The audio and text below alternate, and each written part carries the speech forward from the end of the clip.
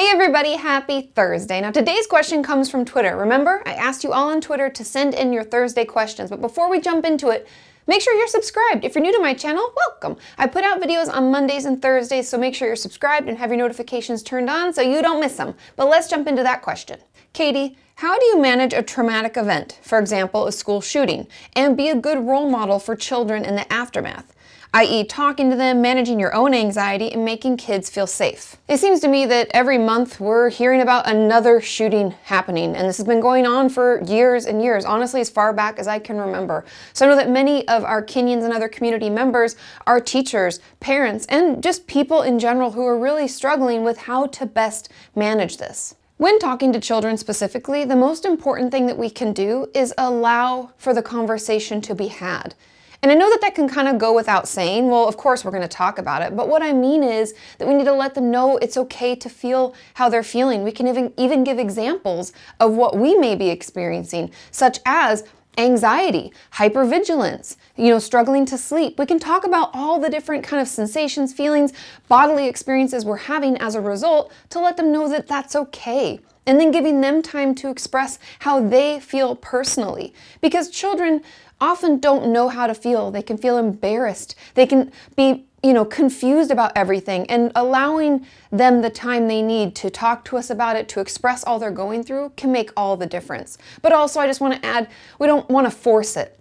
If they're not ready to talk about it, or they're just, pushing us off, give them the time to come to you. But you can just keep checking in periodically to make sure they know you're there when they need you. And once they do reach out, and once they do speak to you about all that they're going through, just validate it. Let them know it's okay. Tell them that you felt that way too. Share some of your own personal struggles and things that have changed for you, and just let them know that everything that they're feeling is completely valid and okay. Because there's a lot of confusion during this time. When we have traumatic things go on, or things happening in the news where maybe we're a younger child and we're just watching our parents watch the news and we don't really fully understand, a lot of what we may feel can be confusion and worry and concern that the future is not safe, or going to school isn't safe, or, my mom seems really anxious and I don't know why. We need to validate all the things that could be going on as a result.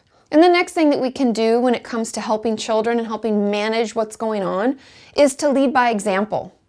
This means that we talk about how we're feeling, that we do things to take care of ourselves, whether that means, going for walks, listening to music. We're talking with them about all the things we're doing to make sure that we're okay. If we need professional help, maybe we go see the counselor, we make an appointment with a therapist, and we openly discuss it. Because the more calm we are, the calmer the children around us will feel as well.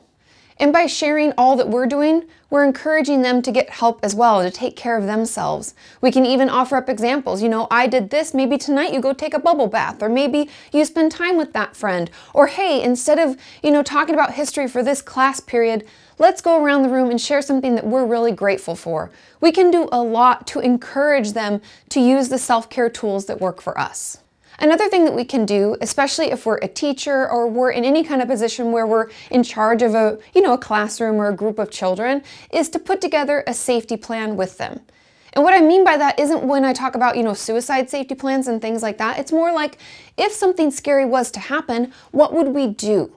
And writing it out on the board and putting it together, letting them add in the things that they would want added, can help them feel more in control. Because something that we hear about children responding to school shootings, or just things happening in the news that can be really frightening, is that they feel unsafe. And we can help give them some more feelings of safety and control by putting together this plan. That way they feel empowered and more in control of what may be going on around them.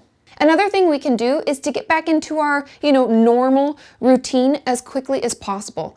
I know this is going to be different for different people depending on how your school has responded, or how your work has, made things change as a result of the shootings and all the things that are happening. But as soon as we can, even as a parent, the sooner we can get back into a regular routine, the better. Children feel safe and secure when it comes to having a routine. Even adults, we work best knowing that things are predictable, especially when other things seem out of our control and scary.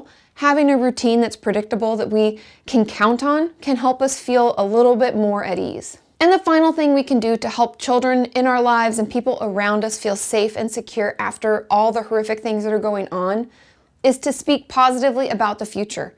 Make plans.